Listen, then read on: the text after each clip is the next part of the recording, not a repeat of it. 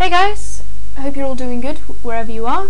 Sorry it's been such a long time since my last video. It's just that, as you know, I had a problem with my first 3G iPhone, and it's taken a while for the second one to get here, but finally it's here. Sorry I haven't done a video in such a while, or the review, because I've had this a few days now. It's because I haven't been very well, and still feeling a bit under the weather, so please bear with me. I want to thank everyone because I've reached 100 subscribers. I want to thank everyone also for the comments and everything that you leave. I love reading them, so please just leave a comment, whatever, video response. I'm happy to help, or just leave a comment because I love reading them. So let's get down to the review. We don't want this one. We want this one with this. Whoops. Yeah. I have two iPhones. They're both exactly the same. As you know, I had a problem with my iPhone, which is why I haven't done a review. Except I've fixed this one now. It's working completely fine.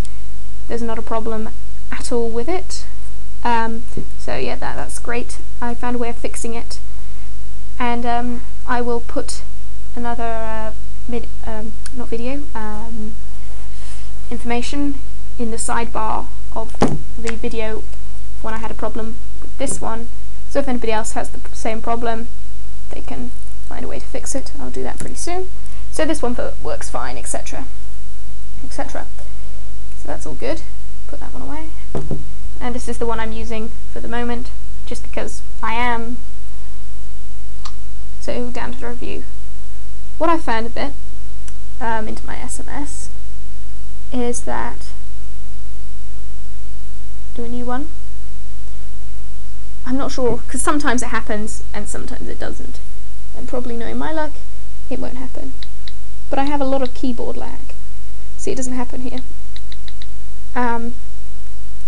When I'm typing, sometimes it freezes, for a good 10 seconds, and that's not very good. When you're typing, you don't want the keyboard to freeze on you, so it freezes and there's a lot of lag, which I find sort of bad, and I didn't really experience that one. I think I experienced it once with the first generation iPhone.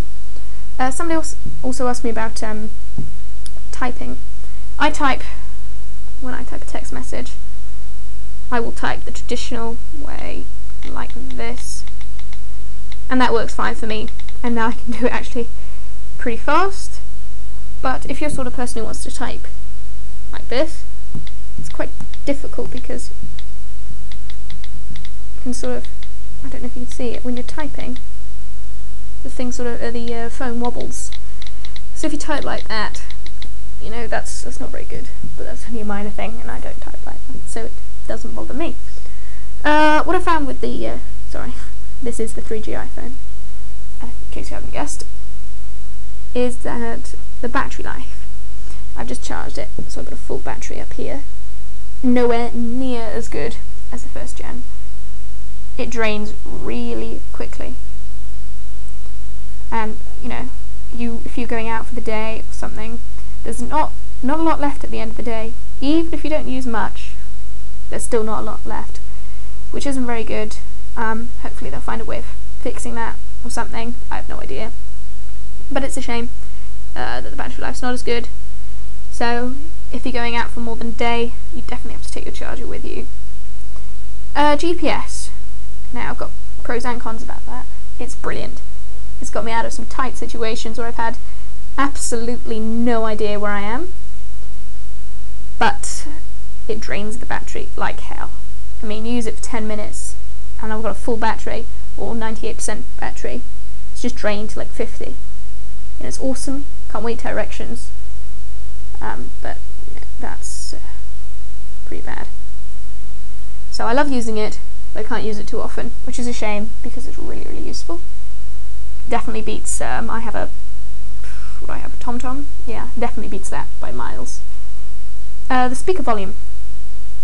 It's brilliant. It's so much louder than the first generation, and I had the 16 gig in that, which I felt that had improved sound quality on the 8GB, and this is improved quality on that, so you can obviously tell how much better it is.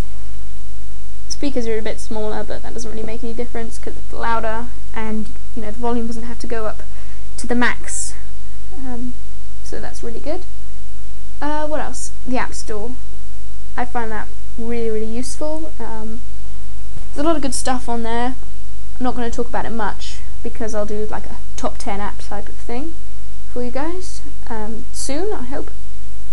And it's good because you have new apps and what's hot. Then you have the top 25, top paid, and top free, which is good. Let's have a look at the top free app, shall we? Brain Tuner. Let's see what that is. I think I've got that actually. Here's me not talking very much about the apps, obviously. Yeah, I'll talk about that one later, because otherwise I'm just gonna waffle on and you're gonna get bored and whatever. Also about mail. I have a Yahoo Mail account set up on my mail, like this. All the messages from Facebook. You know, what I found is that with this, I'm not sure if it's with the 2.0 software update, or the 2.01, etc, etc, or if it's different to the iPhone. On this iPhone, I can click and Word documents can appear. So that's really useful if you get sent Word documents, etc. Haven't really been sent anything else other than Word documents. Haven't really tried it with videos. That would be quite interesting. So if anyone has, please let me know if you can. So that's really useful. Also the non-recessed headphone jack. You can output any one. It's a 3.5mm jack, and now you can output any headphones in whatsoever. So that's great. Also the plastic instead of the aluminium, I've noticed has a much stronger signal, and I can get, you know, Wi-Fi really strong and 3G strong and everything. I've noticed that definitely makes it better. So yeah, that's pretty much my review. You know, I think it's a really good buy. Apart from my troubles, we'll forget those. Also, I've noticed scientific calculator. You turn it like that.